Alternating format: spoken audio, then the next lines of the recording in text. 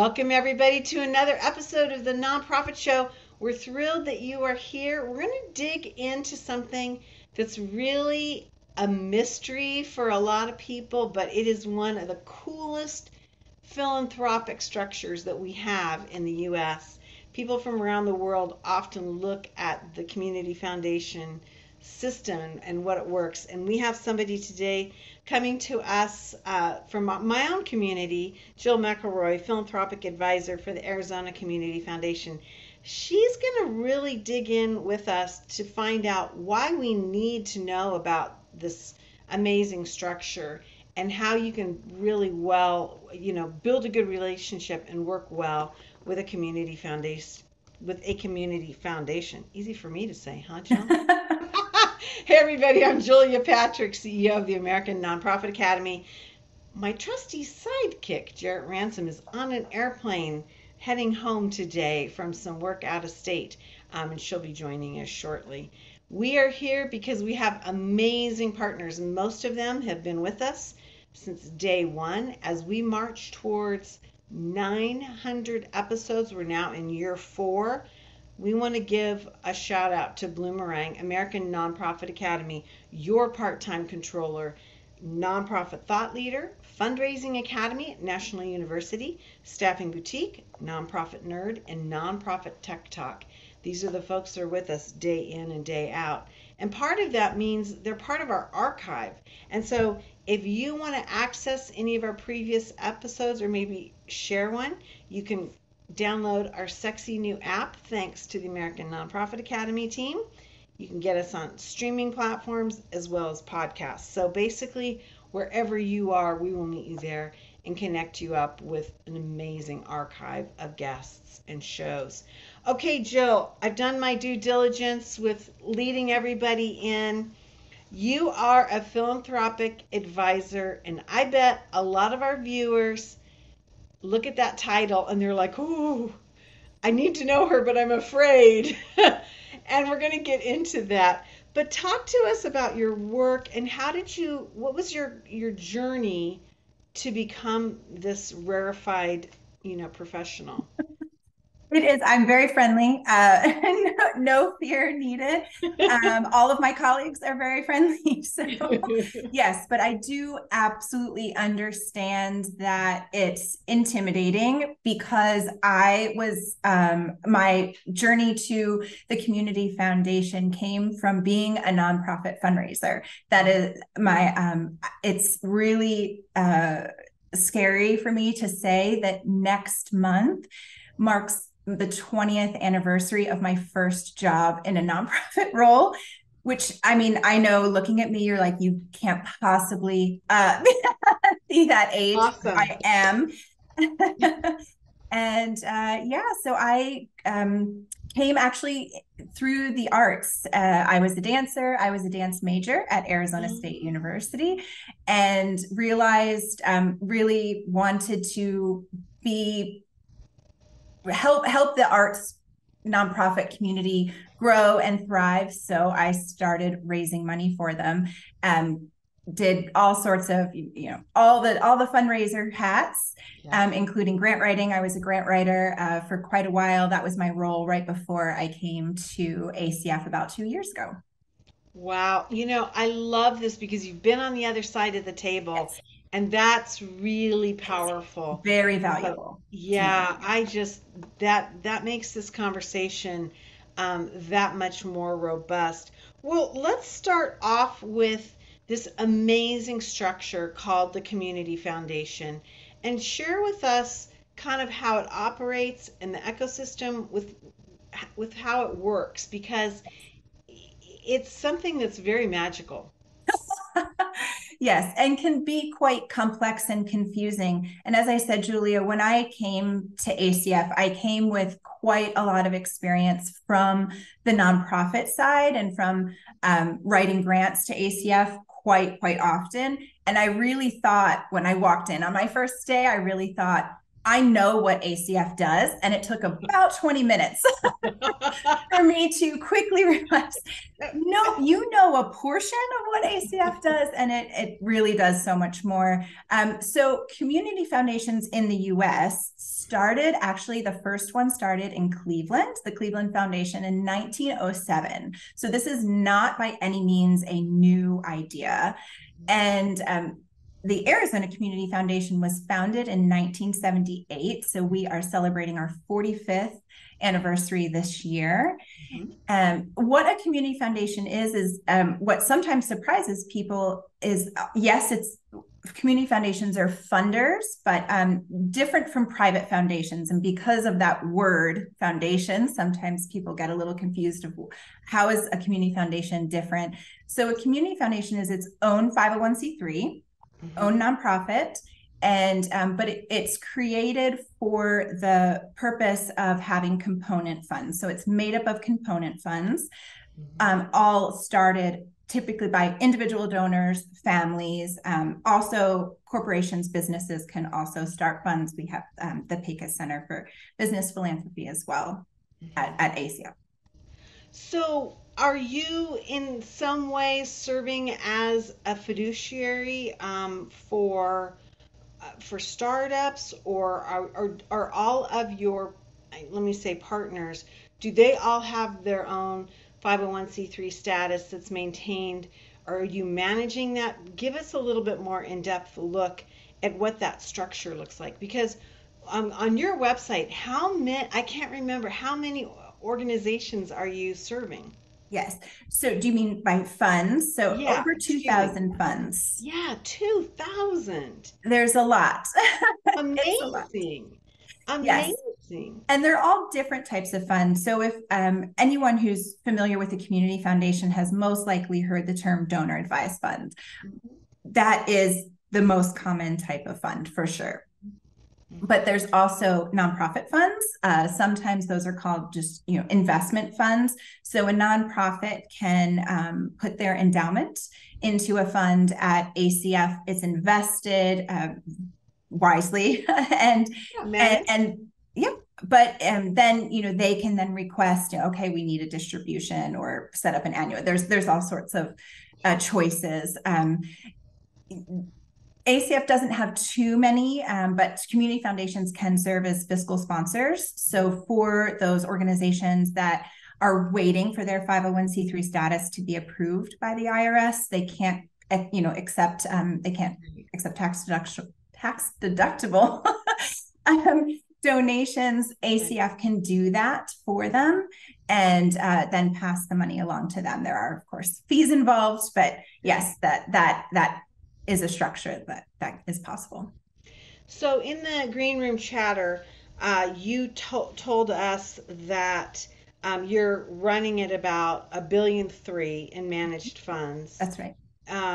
What does that look like across the country? I mean, the Cleveland group must be, substantially different, I would think. Give us an idea of what this might look like. Sure. So Arizona Community Foundation, with 1.3, 1.4 billion assets under management, we are in the top 25 largest community foundations in the country. But just to give you an idea of how different it is from the top, so Silicon Valley Community Foundation is the largest. That's no surprise to anyone, right? They have about 13 billion in assets under management. So it can be a pretty big range. And community foundations aren't always statewide. Silicon Valley is a very particular geographic area. Typically, community foundations serve no larger than a state, but sometimes county, sometimes metro area, sometimes a couple of counties altogether. It can be very, very different around the country. There are actually over 800 community foundations in the US and many, many more around the world. If your listeners are in the United States and want to know, well, where's my community foundation? They can go to the Council on Foundations, which is just cof.org. And there's a whole list of all of them. I love that you mentioned the Council on Foundations. That's a terrific resource, a great website. Yes. And yeah, everybody should know about that. Just as a way to learn about best practices, things that are going on, things that the council and foundations, what they're concerned about, how they're training, how, what they're advising and best practices. I find it's a great, great resource Yes. that nonprofits need to look at, not just people, in your side of the table. Um, so you talked about the structure of the community foundation system, just a little over 100 years old, doing different things, but yet kind of using the same structure across the country. How do the community foundations make money, and why do we need to know what this process is if we're a nonprofit? Sure. So community foundations charge fees for service. And if a nonprofit is interested in using a community foundation to hold a fund for them, they just understand, of course, there will be fees involved in that. Hopefully at ACF, with any nonprofits that have funds with us, they really feel like they're getting quite a lot of bang for their buck. I can, of course, tell you what ACF does. Each community foundation is going to be different, but I think I would be hard pressed to find a community foundation that doesn't offer some type of service to the nonprofit field in their area. For instance, ACF does quite a bit of training. Some of it's free, some of it's not. But my wonderful colleague, Kristen Mahalovic, offers a planned giving series in the spring and the fall, completely free over Zoom. So you don't have to be in Phoenix to log in. We do have people coming from other states as well. Everyone's welcome. The more the merrier. And they're an hour, and you're getting this information completely for free. And then there's other trainings that are fee-based as well. Do you find that most of the folks that come to you, and I'm not just talking about, the funders and the folks starting foundations, but I'm going to address more the nonprofits. Do you think they're coming to you educated enough? Because I loved what you said. You've been in the nonprofit sector for basically 18 years, and you thought, I know this, new job, new place, but I got this. And like 20 minutes in, you're like, holy moly, I don't. So, I guess my question is, if that happened to you, it's got to be pretty common. Mm-hmm. Yes. Yeah. When we publish, because of course we like to tell the community what we're doing. And so we have quarterly e-newsletters. I remember getting them from board members of the organizations where I worked for and saying, well, how do we get a slice of this? Why, are we getting money from ACF? Look at these millions of dollars they're pouring out into the community. Look into this, right?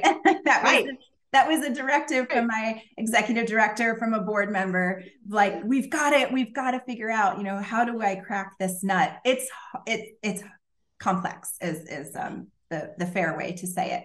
A lot of those dollars that the community sees going out are donor directed. Right. So it's through those donor advised funds. It's through field of interest funds. ACF in itself does not have a ton of discretionary funding. Other community foundations are in different spots because they're just, in different, some community foundations are 100 years old. We're 45 years old, right? Yeah. So, but how do you do that when your board director says, how do we get a slice of this money? ACF offers 35 competitive grant cycles. I would think that is very common throughout the community foundation world. Is you can apply for competitive grants, and then if your donors, your own donors in a nonprofit, your own donors, most likely some of them have donor advised funds. You may not know it. They may not realize that you can, yes, you can give us a check. That's lovely. You can also advise a grant, recommend a grant from your donor advised fund. So it's educating nonprofits of just how those funds really work, and making sure the donors understand that, hey, yeah, you can just recommend a grant to us from your donor advised fund, and that's the same. It's the same as writing a check yourself. It's there's so much fear based and intrepidation when it comes to how am I going to get in front of these program officers. And what you just said, I think understanding how the system works is really the starting point to being confident and knowing how to do this. I can see your board member or CEO throwing down that piece of paper saying, why aren't we on this? Sounds to me like they didn't know what the process was, what the program officers do. Is there some way that we can just get in front of somebody and introduce ourselves and not like say, I'm doing this hard ask for this particular grant cycle, but just, navigate a relationship? Or should we not do that and just go pro forma, through that grant cycle process? Oh, we get a lot of that. So I will say it can sometimes be overwhelming. We cannot go on a site visit for every single nonprofit that wants us to come on a site visit. So I'll just, yes, we do have 70 plus staff, but yeah, it would be really fun if my job was just going to visit nonprofits all day. That would be really fun. I don't think my boss is gonna okay that one. Yeah, yeah. So yeah, it's capacity, but yeah, email, phone. As I said, we're not scary people. Many of us, and I think I can probably pretty confidently say with other community foundations around the state, or I'm sorry, around the country, that most people gravitate to this work typically have some type of nonprofit background. So we get it. We do know because we've been in your shoes. We the answer may not be yes in terms of coming for a site visit or saying, oh yes, we actually have this grant that's just lying around and we don't know where to send the money to. That doesn't happen. There's far more places to send money to than there are dollars to send, Right. of course. So yes, but email, phone call, we have at least at ACF we have kind of almost like a library, a place in our shared drive where information that nonprofits send us gets put there. And then a lot of times, what I do is I work with donors mostly who have donor advised funds, a few other types, but mostly donor advised funds. Sure. And they'll sometimes ask and say, I'm really interested in this issue, this Right. problem. This is my passion area. I know about this organization and this organization. What am I missing? What else is going on in my city, in my county, in my state that's working towards this issue that I care about? And that's where a philanthropic advisor comes in and says, oh yeah, let me do some research. Let me introduce you to some more nonprofits that you fall within your interest areas. And hopefully that leads to something. Not always, sometimes it doesn't, but sometimes it does. And I'll tell you a quick story, Julia. I was meeting with a donor, and the first thing he said to me when I sat down at Starbucks was, I have a hard stop at 11 because I have a guitar lesson. I said, oh, that's great. You're a musician. That's really cool. I had seen from his previous giving that he supported the arts. And I was like, yay, because that's my background too. Love it. Yeah. And it wasn't until I was driving home that I said, wait a second, why didn't I tell him about this organization that offers really great music programs? I just didn't think of it. But when I got back to my computer, I wrote him a thank you. So great to meet you. By the way, you might just be interested to know about this organization. They're maybe, similar to an organization that you've already funded, but here's how they're different. And he could have said, yeah, thanks, Jill, great, and done absolutely nothing with it. He researched them. He decided to recommend a grant from his donor advised fund. And now, over a year later, he's on their board. So that's really, that's what a philanthropic advisor does. But the donor also has to be open to some donors just really don't, like, they know what they want to fund. They're, and that's it. And that's totally fine. And they're using the tool, it's fine. But why we're here, why philanthropic advisors are here is to help and guide when donors need it. So Jill, let me ask a follow-up question because I love that you're linked to the arts world and being literally on the other side of the desk doing that work. Um, is it a structure where you have experts, like you have an advisor who's an expert in arts and culture, education, science, technology? I mean, because how can you be expected to know everything that's going on? I mean, do you all do that, or is that a common practice? In some community foundations, it is a common practice where there are program officers that specialize in certain areas. ACF itself is not set up that way. We do have 70 employees that, so kind of between us all, there are also, I should say, Juliet, there are over 22,000 nonprofits registered just in the state of Arizona. There's Yeah, no way we can, yeah, 70 people can yeah, know, oh yeah, between, all of us, we just divide and we have 5,000 nonprofits that just live yeah. in our heads. That can't be, but we have the tools to go out and really find what the donor or what some discretionary funding can really help with. And I will say that our program officers are really focused in getting into rural Arizona.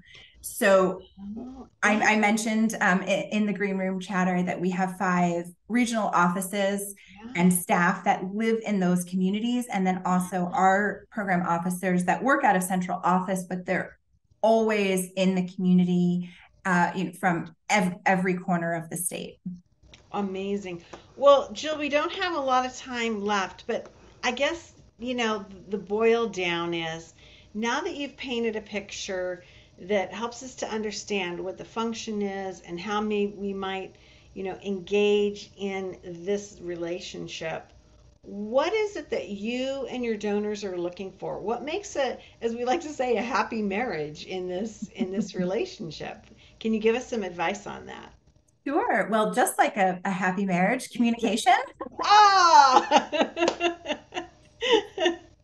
Yeah, the donors like just those really, really simple, fundraising 101 things, acknowledgement letters. I will say we do get a lot of mail, and we do pass on acknowledgement letters to the donor. We typically don't pass on solicitations because they kind of know they they get it.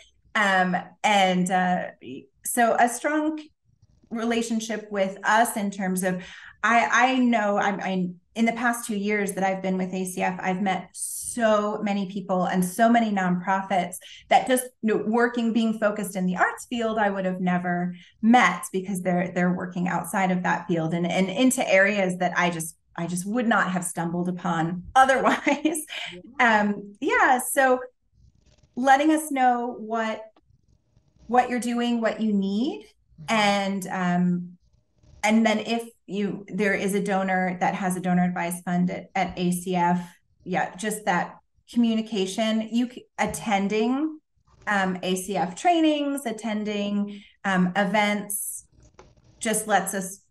It's that networking. It's that Yeah, build up your network, and yeah. then we know, and I met that person was here last week in our office when we held this event. They were telling me about this anecdote, this story, this program. And then who knows, a donor may call up the next week and say, Jill, tell me about this. And I'm like, oh, there's that connection. So, Right. Well, it's such a journey because I think, things happen in a donor's life, and sometimes it's emotional. Sometimes it mhm, changes what they believe they sure. want to fund, or they recognize that they can be a solution to something.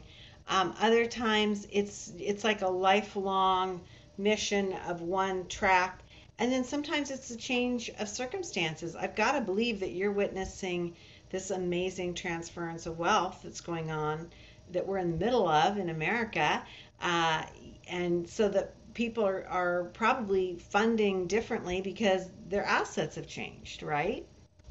Yeah, sometimes, and we're starting to see, yeah, the next gen of the donor who set up the donor advised fund or some other type of fund.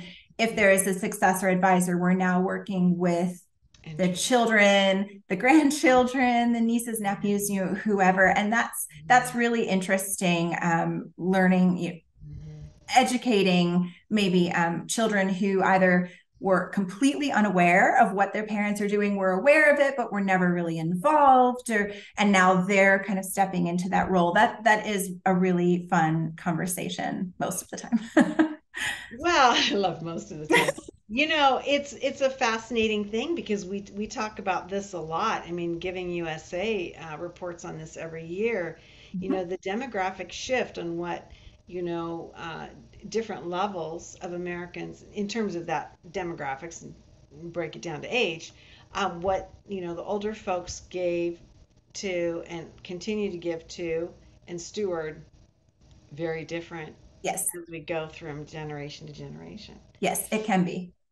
Yeah, and Yeah. I'm sure that can be pretty dicey to have some conversations It can, about. it can. And a donor, if they are worried about that, of maybe they don't want to leave this philanthropy to their children. So most donors are really excited to do that. But just like you said, Julia, if they know that their children really support Something else. things very differently than they Yeah. do, they can give us instructions on what happens after their lifetime, and it doesn't necessarily have to roll down to another generation. The donor advised fund can convert to a different type of fund, something maybe called a designated fund that just lists certain organizations, and they'll tell us give 10% every year to this organization, that organization, and then that just can be set up, kind of a set it and forget it type of Yeah. thing, and then that's it. And then some donors just simply don't want to bother. They think, well, I don't want to bother my children, my nieces, the next generation, my neighbor, my friend, whoever Yeah. they're going to name. Like this is kind of my thing. And they're happy for the community foundation to continue it upon their instructions after their death. Yeah. It's such an amazing structure that supports philanthropy in many different ways. I think it's fascinating to go onto different community foundations websites and look at some of their funds. And a lot of times they're incredibly humble people, that a lifelong nurse or a lifelong teacher or something, and that they, you know, had a key to a solution they felt that they could, navigate. And so, really interesting. Jill McIlroy, philanthropic advisor with Arizona Community Foundation, which is exciting to have somebody from my own community on the nonprofit show talking to us. More than 2,000 community foundations in the U.S. More than 800 800, community excuse me. foundations in the Okay, US, okay, but I was many, like, and they exist in all over the world. amazing. Council on Foundations, Jill gave a really good piece of advice there to take a look at where you might be able to create a relationship with somebody in your community or your region, looking at the cof.org and looking directly into what that opportunity might look like and who you can reach. I love that you took away a lot of fear. I love that you shared with us that you were on the other side of the table for the majority of your career, and how people, your cohort at work, a lot are like you, that they came to this work from the nonprofit sector. Yes. And so I think it's really, you've kind of debunked a lot of myths that we might have had about the community foundation system. Thank you so much, Well, I Jill. hope it did. Oh Thank my you, God. Julia. This has been so fun. It's been really great. Again, I'm Julia Patrick, CEO of the American Nonprofit Academy. Jarrett Ransom, the nonprofit nerd, will be joining us shortly. Again, we are here because we have amazing, amazing partners, and I want to call them out. Bloomerang, American Nonprofit Academy, your part time controller, nonprofit thought leader, fundraising academy at National University, staffing boutique, nonprofit nerd, and nonprofit tech talk. These are the folks that join us day in and day out so that we can introduce you to people like Jill McElroy.